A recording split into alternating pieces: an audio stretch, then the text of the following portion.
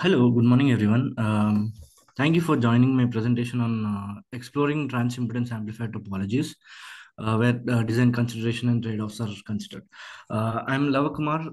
I work as analog designer in Fraunhofer Institute for Integrated Circuits (IAS EAS) in Germany, and this paper is co-authored along with Andy Heinig.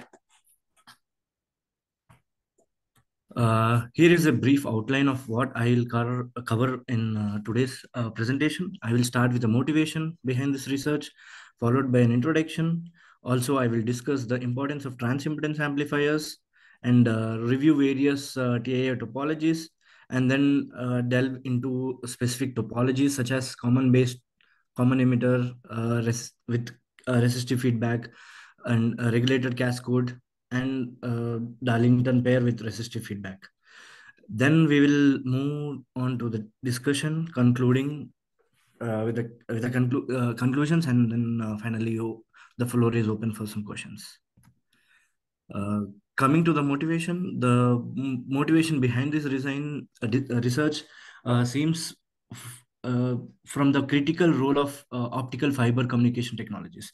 So basically, in high speed data transfer communication networks, as shown in the figure, the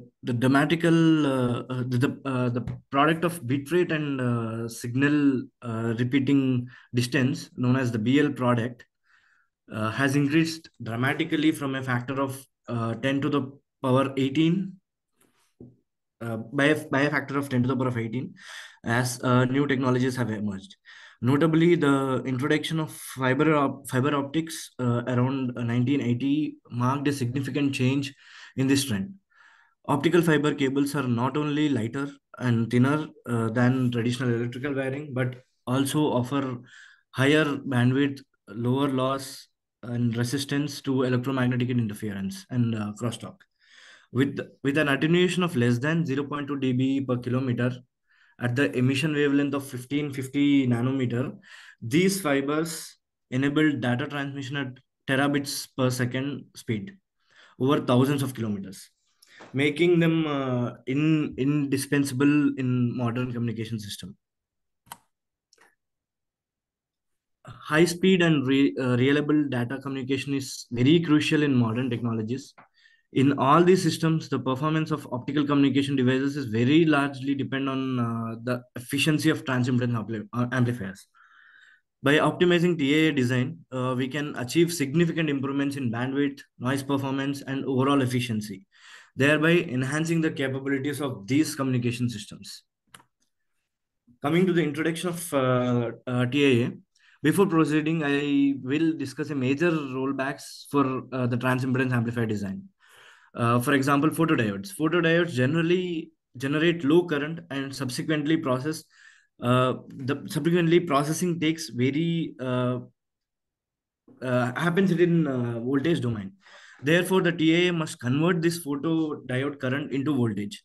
As seen in the figure, a simple resistor RL can convert the photodiode current into an output voltage.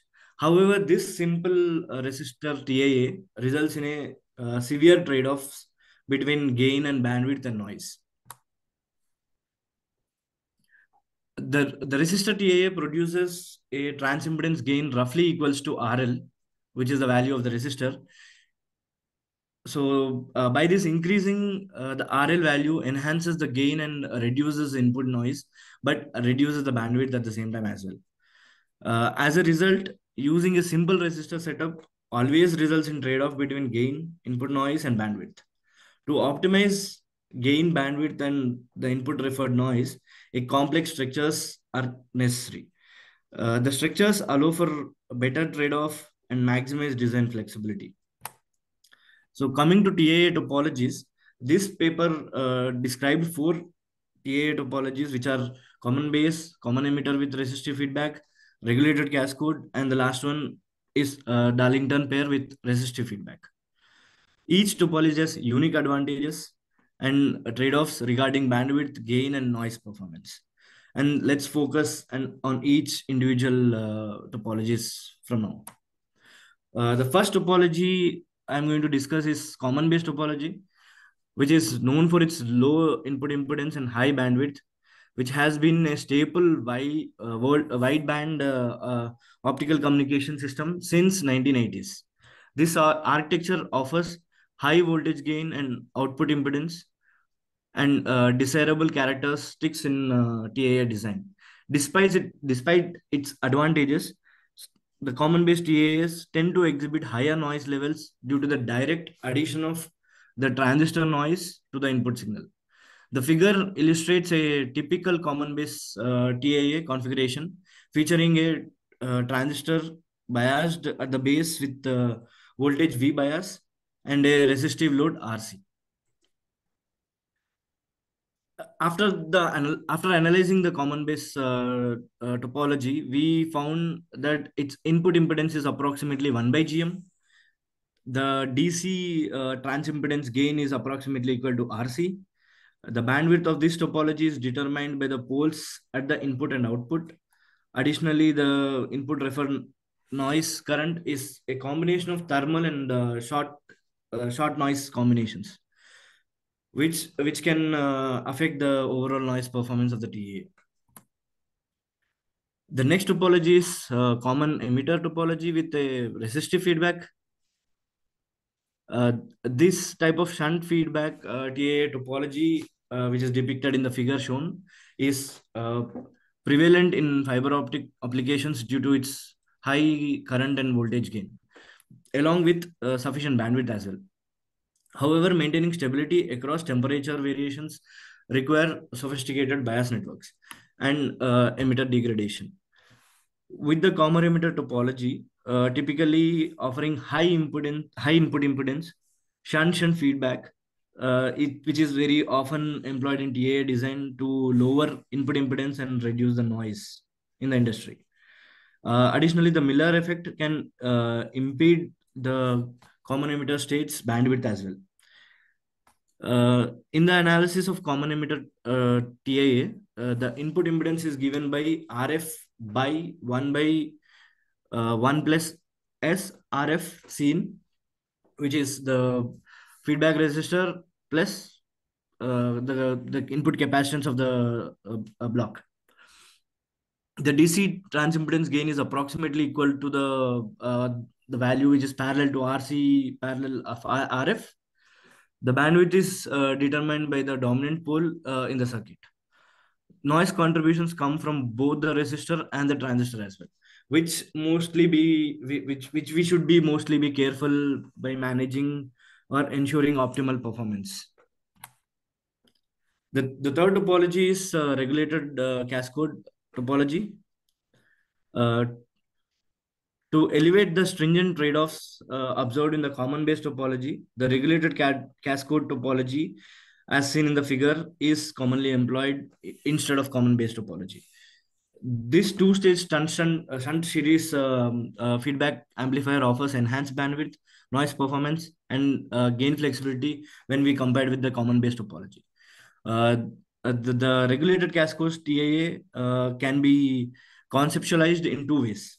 The first is as a common base transistor with local feedback, or as a closed loop current amplifier comprising two common emitter stages encircled by a shunt series resistive feedback.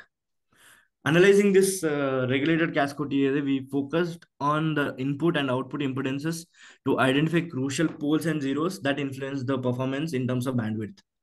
The DC transimpedance gain is approximately equals to the RC2 value, which is the output resistance.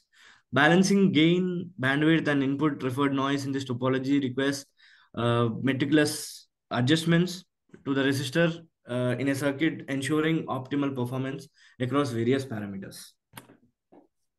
And coming to the final topology, the final topology is Darlington pair topology with a resistive feedback. To address the limitations of common emitter topology, a Darlington pair with resistive feedback is presented as an alternative approach.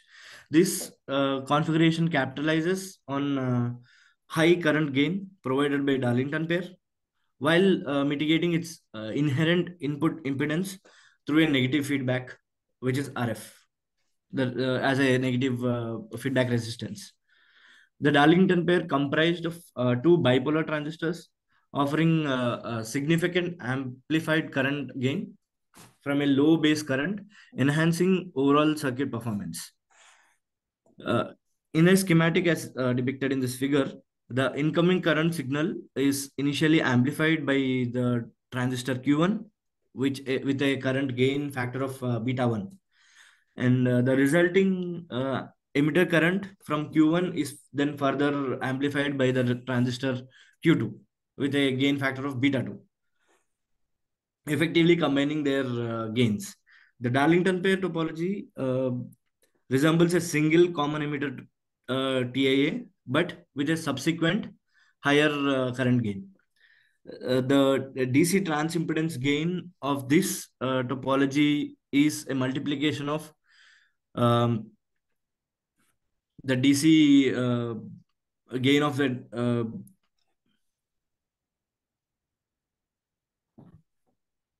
the DC transimpedance gain can be determined by separately calculating the DC gains of the consequent transistor Q1 and Q2 and then multiplying them.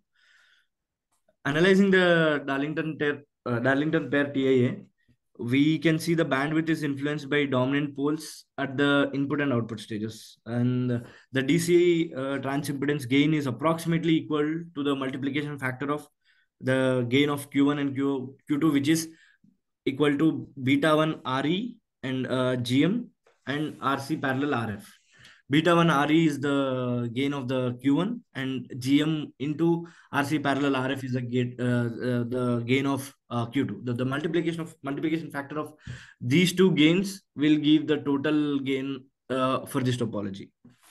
Achieving a balanced between the gain, bandwidth, and the noise performance requires careful selection of the resistors in this circuit. This topology is versatile and then can be tailored to a specific required design. Coming to the discussion, this discussion slide presents a summarized table that comprises a list of performance parameters of different TA topologies discussed before. In designing a preferred TIA for an optical communication system, selecting an appropriate topology is very critical to achieve the desired balance between gain, bandwidth, and noise. For example, the first topology, which is common based topology, is characterized by its simple design, which offers relatively high bandwidth due to its low input capacitance.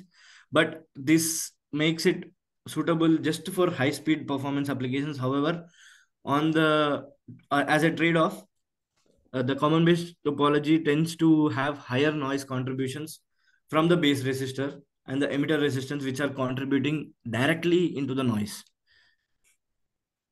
Additionally, the gain of this topology is directly dependent on the collector resistance RC.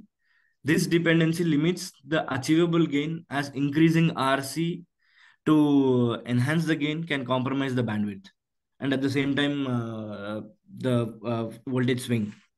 Despite these trade-offs, common-based topology is valued for its straightforward implementation and high-speed capabilities and for a simple design, less complexity as well. The next one is common emitter with a resistive feedback topology. This improves upon the common base design by introducing a feedback resistor. This addition helps enhancing gain, providing a more reasonable balance between gain and noise. But the feedback resistor also plays a crucial role in stabilizing the gain. Although this stability might come with a slight reduction in bandwidth comparing to the common base topology, despite this trade-off, the common emitter topology with a resistive feedback is favored for its balanced performance and reasonable complexity. It offers a versatile solution for many applications, making it popular choice in various optical communication systems nowadays. The next one we discussed was regulated Cascode topology, which is renowned for its high gain and bandwidth. to its Cascode configuration. This design offers excellent isolation between the input and output, making it highly suitable for high performance applications actually. However, the regulated cascode topology is more complex than the common base and the common emitter with resistive feedback. This increased number of active devices in this topology can lead to higher noise and higher power consumption. Despite these challenges, this topology is often chosen for application that demand superior gain and bandwidth performance. This topology remains a preferred choice in applications that prioritize maximum gain and specific impedance characteristics, which that benefits overweigh the challenges associated with its increased complexity and potential noise performance.